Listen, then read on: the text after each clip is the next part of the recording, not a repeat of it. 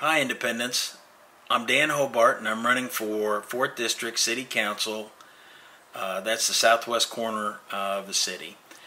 I wanted to touch base with everybody. The election is coming up on June 2nd, and I am not going to be door knocking. I am taking a very conservative approach with COVID, and my parents are a little bit older, and I still want to have contact with them, and for me, it's the best practice. I also want to respect those folks that I might knock on their door and they might not appreciate that because of the situation we're in. I'm sure there are folks out there too that are not quite so worried about it. For all of us involved, please just be as courteous, kind, and polite as you can to one another. This is stressful for all of us in all the different ways, and it's been incredibly hard to try to stay locked up, to be locked up, to not even to mention the folks that have suffered the extreme hardship because of jobs and income and bills.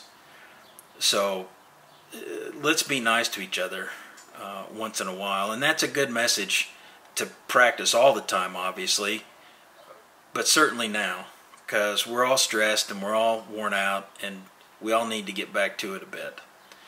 I wanted to say that the city sent out a plan for reopening, which I thought was really nice. The city order is going to be lifted for stay-at-home very soon, and so is the Jackson County order. So it's going to be a slow rollout of services and amenities that will be available from the city. That's on their website, the City of Independence website. So take a look at that if you're curious. It may be slower than you like. It may be faster than you like. I don't know. I'm not sure where I fall on it. There's so many unknowns right now that it's really hard to make a good decision. So for me personally. One other thing I wanted to mention, I wanted to send out my condolences to David Jameson, the firefighter that died last week. He had a big family, and he served the City of Independence for 23 years. I grew up around a lot of police officers.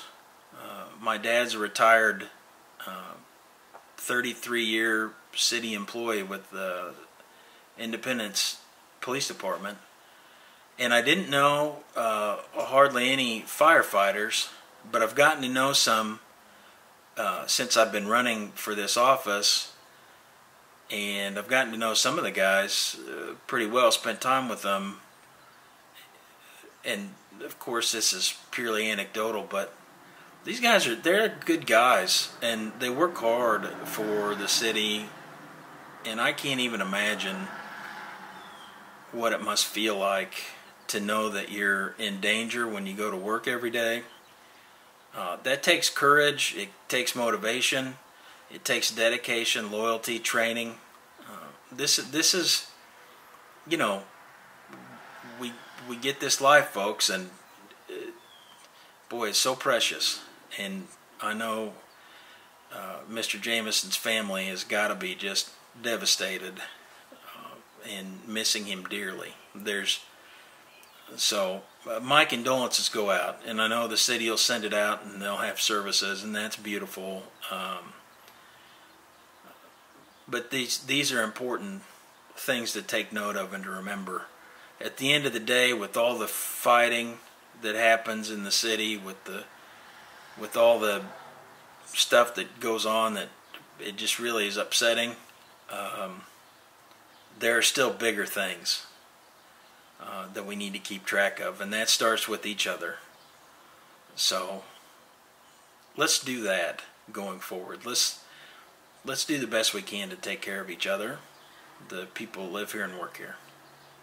Talk to you again soon, folks. Thanks.